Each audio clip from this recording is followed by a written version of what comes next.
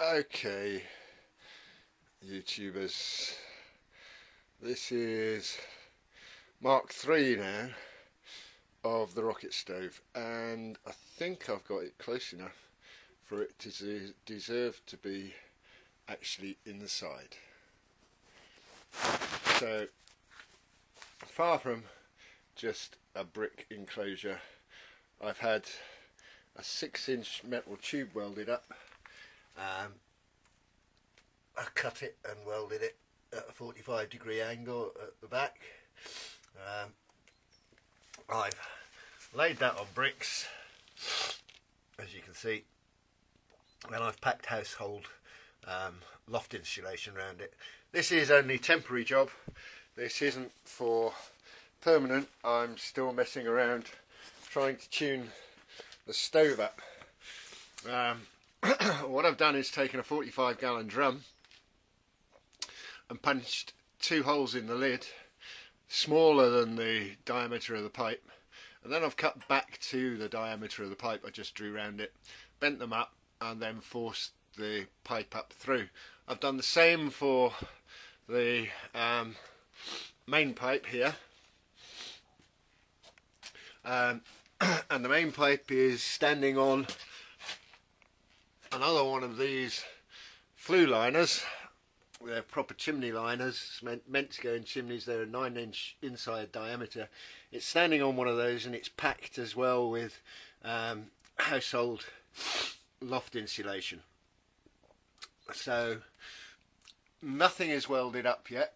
I've got a feeling that not much, if any, smoke will escape apart from anywhere except the flue itself. I'm about to put a piece of insulation around here and wire it, and that should stop pretty much everything. Now, the only problem with this system is that there is a rubber liner. You can see the black there. There's a rubber liner at the bottom of this barrel. Now, I'm pretty sure that that's going to burn off, but I don't really care. My idea would be to lay some fire rope in round there, and it is so that with the snap ring that goes on, you can take the snap ring off and lift the barrel off and clean out any ash which may be collecting in here. Now, at the moment I haven't welded it, as I say, because I want to be able to lift the drum up and down the pipe to vary the choking here. At the moment this choke will be set at 2.5 inches to the bottom of the drum. Now, I've tried 1.5 inches, and that left me with a fairly sullen fire unless I had really dry timber. Now, I'm not going to guarantee having dry timber all the time, so I read somewhere that the actual size of the choke matters to the amount of draw, so I'm experimenting. I will be firing this up later today. There's still a bit of work to do. I've got to find some way of coming off the flue and taking the exhaust outside, but I expect to have this fired up today, and when and if I do, I'll add another part to this video. So thank you very much for watching. This is my drum, and this is my little workshop. I won't dwell on it because it's a mess, but I'm hoping that that's going to be plenty to heat my workshop, and I'm sure it will be.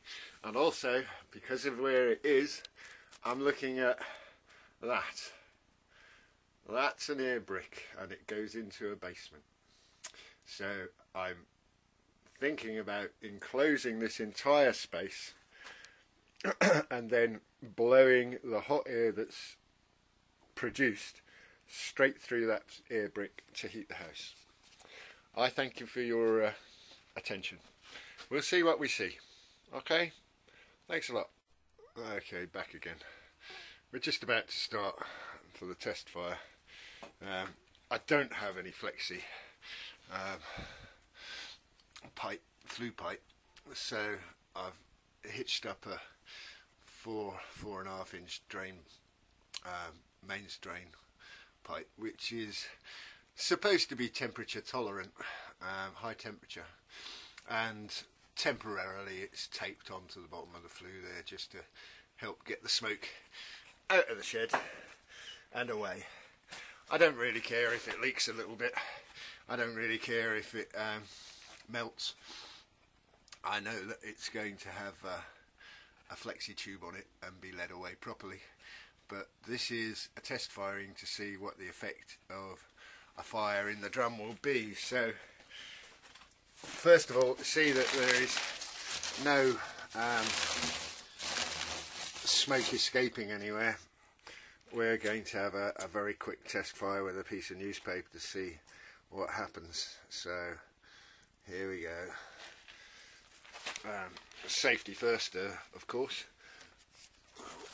Push that in a little bit.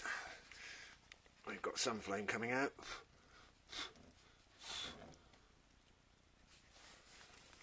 And she's starting to suck. Yes, there she goes. You can hear her roar. There's no smoke coming out of the joint, and there's a wee bit of smoke coming out the end of the pipe. So relatively safe, I'd say, for a quick test firing, considering it can all be put out and it's only a 6-inch tube, so it can only be a certain amount of heat. Now, I don't know if you can see this, but there is a bit of water on top of this drum, and that's already steaming, and the drum is warm with just one piece of newspaper. So let's see what happens with a small fire. I'll come back to you in a minute. Okay, right, here we go again. I am using a fire lighter because I don't want a lot of smoke, so I want a fairly quick, fairly bright fire. So there's one fire lighter pushed in. It's already sucking towards the drum, as you might be able to see. It's very difficult to do this. I'm going to load it with a few bits of wood to see what happens.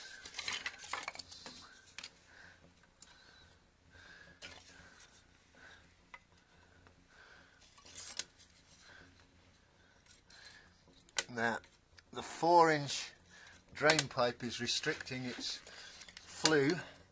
I know, well, we'll have to sort that out at a later stage, but I'm just very curious to see what happens when it's a relatively insulated pipe and a relatively bright fire in this 6-inch tube. I've got a feeling I'm going to have to go up to 8-inch, as most of the aficionados on YouTube recommend, but 6-inch pipe was all that I could get hold of, so I just built the thing as it was. So okay, we'll see. The length of the burn tube here, that's the flat tube I'm calling the burn tube, is just under 3 foot, and the height of the riser is 3 foot plus, it's about 4 foot, yeah, 4 foot 4-ish. I'll do all the measurements and all the rest of that sort of stuff later when this has now been going for an hour and 20 minutes. I'm boiling 3 litres of water in a pressure cooker to see how long it takes to come up to 15 pounds worth of pressure, which is the maximum on the pressure cooker. This is what I've got in the burn tube, and it's going very well. It has to be looked at fairly frequently, and there is a little bit coming back this way.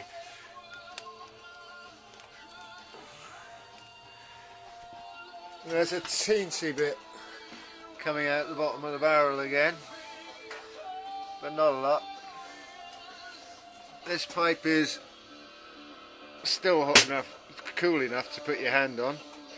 The plastic pipe seems to have been doing nicely, but there's an awful lot, and I mean an awful lot, of moisture coming out of the end of the pipe. So I think that's a real problem that has to be addressed. I don't know how people address it for the rocket stoves